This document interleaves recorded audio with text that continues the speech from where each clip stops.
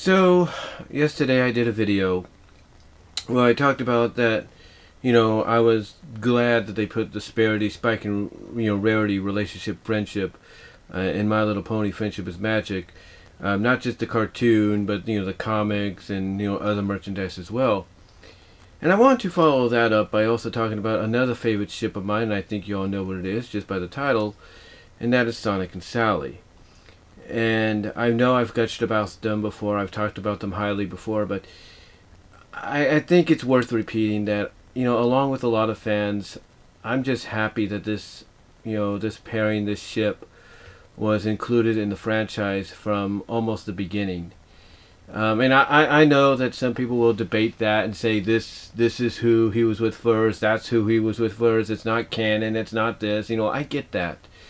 But here's the thing, when you have a show and then a comic book to follow up on with, or at least to, at the time be showcased at the same moment, it's hard to argue fans' love for the ship, for the appreciation for it.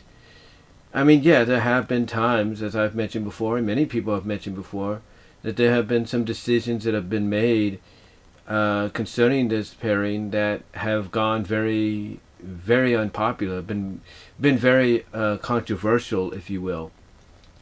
I mean, when you look at from 134 to at least, I would say, 156, 157, and the fact that, despite how you feel about the guy, Ian Flynn was the one that kind of salvaged what was damaged, if you will, for a time. That between 134 and 156, 157, those were not very good years. We'll put it that way. I mean, not very good issues or a good time frame, because you had Sonic and Sally kind of not getting along too much and everything. They were still technically friends, but very, like, that friendship was on thin ice. And then on top of that, you had the confusion of what was going on with Antoine and Bunny until that was revealed as to the reason behind that later on. To me, it just felt like it was not a good time in the book. I mean, the stories were all right, but from a relationship standpoint, especially those that we cared about, it was not a good time. It was not a good moment. But besides that, a lot of us still loved the ship, and we still appreciated what we got beforehand and even what we got afterwards, and what we got, way before that in the animated series, or around the same time when it was also being published, along with it, the comic and the series is what I'm trying to say. We appreciated it. And the fact that we knew right off the bat that these two were going to be together, even with season 1, teasing, them, having friendly banter and flirting kind of deal, especially like even with the Heads or Tails pilot. I mean, we all knew. I mean, even with the very first issue of the Archie comics, issue 0, if you will, and going on to the comic when it became an ongoing series, we knew that these two were going to be together. It was just written up in a way that, it was obviously evident, but, even during the lighthearted comedic tone of the early days of the comic, they tried to play it off like, yeah, it's going to happen, but we're not saying it's going to happen. Yes, the characters are indicating they have these feelings for each other, but they haven't really, come out and truly expressed them, except for maybe Sally giving Sonic a kiss here and there. And, whatever the case, whatever the situation was during the early portion of the comics, an excuse they came up with, it's like, yeah, you could say that all you want, but we know the truth. Even being young kids, being young teens and, kids and late teens getting into the book or checking the book out for, just to see what it's about. It was pretty evident from the get-go. I mean, even with the first season, like I said, the first the pilot, Heads or Tails, and then afterwards, it's like, come on, we knew these two were going to end up together. I mean, the fact that Sonic told Sally when she was temporarily controlled along with Bunny by Robotnik because of that crystal, that magic crystal, whatever it is, that he was able to, reverse the effects on to restore them, or basically reverse the effects on to restore them. Basically, you have Sonic coming out and saying, trying to tell Sal, it's me, Sonic, your best bud, your good friend, your main squeeze, and the way he said main squeeze, like, your best bud, your best friend, your main squeeze, it's like even there you knew these two were going to be together. And then the way they, the way they kind of made out with each other, Sally giving him a kiss the way she did, and then him kind of responding back with his own and hooked on Sonic's. I mean, come on, we knew. I mean, and sometimes the banter they would have on the show and in the comics as well, besides, like I said, that time frame that I mentioned of 134 until about 156, 157, mainly 160, the banter that they had was, it was a little childish at times, but it was a friendly banter. It was a friendly, argumentative banter. And yeah, sometimes Sally did stand her ground on some of the things she said. I mean, you look at, what is it, Warp Sonic, I think, when they made Griff, and Sally says, she's not his girl, and it's like, come on, you can have characters say that all the time. The truth is, hitting you right in the face. The truth is hitting you right in the face, and they just haven't really pulled the trigger on that truth being acknowledged. And eventually they did pull the trigger on, being acknowledged in season 2. The way she kissed him after he had his, memories restored, thanks to a power ring. And then, the fact that when you look at Doomsday Project, and Sonic once again wants to go solo, and then she finally tells him, emphasizes, hey, we're in this together, just to make him realize, oh, now I get it kind of deal. Come on. It's like, we knew even before then, in season 1 and, sometimes season 2, with the moments and everything, that they were going to be together.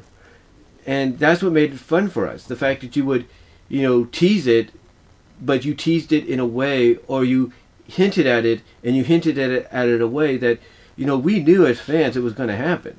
It was going to happen no matter what. And, even with the comics, like I said, anytime the comics would, touch upon it and everything, it's like, we were happy to see any evidence of it. Even if it wasn't, clear as day until certain issues were published, that, we already knew these two were an item. No matter what the situation. No matter what the situation. I mean, it's basically the classic tale of childhood friends becoming more than that as they get older. And that's what it was. I mean, yeah, you could create all the drama in the comics that you wanted, but we all knew that, they weren't, just by the fact that they were played up the way they were, as a couple, like, you could break them up, you could do this, you could do that, you could roboticize, weaponize one of them, whatever the case is. The fact is, we always knew that they were going to be together, or they were an item, they were a couple. I mean, the fact that Sonic, the way he expresses seeing Sally flesh and blood again in 256, it's like, come on. You may try to, basically hint at the fact that Sally's going to go bisexual with Nicole and everything later on, but seriously, a lot of us know that a lot of us feel that had the comic continued without any interruptions, then yeah, we were probably going to get these two back together in the 300 issues, had that happen. But unfortunately, the comic was canceled, so we never got that possibility. All we got was, the fact that, they would have friendly banter, flirtatious banter, maybe here and there. But it was always, like, indicated that, Sally was bisexual, she'd be going with Nicole, stuff like that. Spark of Life tried to, pretty much back that up. Ian Flynn and, Nelia Baker come out and say that they were surprised that they got away with it so blatantly. You could say all that, you could show all that and everything, but the thing is, as a writer, and, as fans, that eventually you got to go back to what made the comic popular. One of the status quos that made the comic popular and beloved by a lot of folks. And that was Sonic and Sally being together. I mean, I get and understand, where Ian's coming from when he said, he's just getting sick and tired of it. It's because of the fact that the fans go back and forth on it, and some want to say it's not official, it shouldn't be, some are saying it is, and I think in all honesty, I think all he really wants from them is for them to agree that, okay, in the comics and the cartoon, yes, Sally and Sonic are an item, and we'll leave it at that. But outside of that, they're not. That's all they have to do. Just leave it at that. And I'm sure if they would have, Ian wouldn't have had a problem continuing it. But again, it's all these kind of things that, you know, the ups and the downs and everything, you know, that, you know, makes us appreciate this ship a lot more. I mean, it's one of the reasons I enjoyed Sonic Sat AM. It's one of the reasons I enjoyed the comic. I mean, I've said on many occasions, when 123 showed us the cover of what it was going to be, and I got 123 physically in my hand, I was happy. I was living in Kansas, in Lawrence, Kansas on my own at the time, when it came out, but I was happy. In fact, I kind of rolled around the floor a little bit, going like, yes, yes, yes, you know, because this is what was meant to be. It's like, now you got it. Now you're back to the status quo. You know, you shouldn't have changed it. And, you know, even though I didn't do something similar like that with 222, I still felt a sense of happiness and pride when it happened there.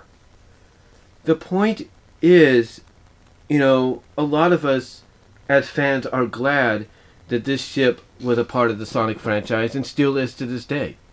I mean, how many fans, you know, as we speak, are hashtag rallying for Sally to get her in more Sonic media, you know, besides just, you know, the Archie books, the Sonic Sat AM, and all the other stuff that came before. How many fans are basically saying, hey, let's get her in there. We want her in there. You know, there's a lot. And that's why you see the hashtag rally for Sally, you know, trending so much. Because they want her back. And it's all because of the fact that they love seeing her paired up with Sonic. And, and basically because they feel that's the right, you know, that's the right direction to go in. No matter what, no matter what media, you know, it takes part in.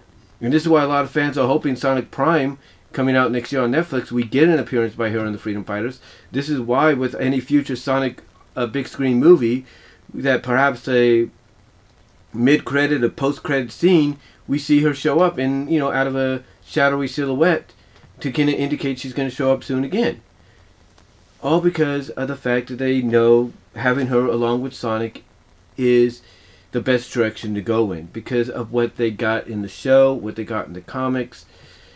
And, you know, it just feels like, you know, with her not being with Sonic, it's like there's something missing. It's like, you know, it's like the puzzle is not complete.